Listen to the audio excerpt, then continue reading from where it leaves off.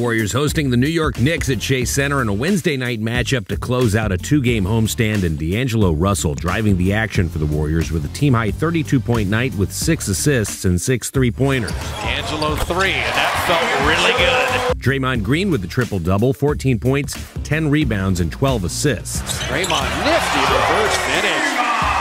Baseline move. Marquise Chris, a powerful showing with 12 points and 5 boards, as Alec Burks had 18 points to go along with 5 rebounds, and Glenn Robinson III added 17 points to the effort. And the Warriors were down by 22 points at one point, but rallied to force overtime yet in the end.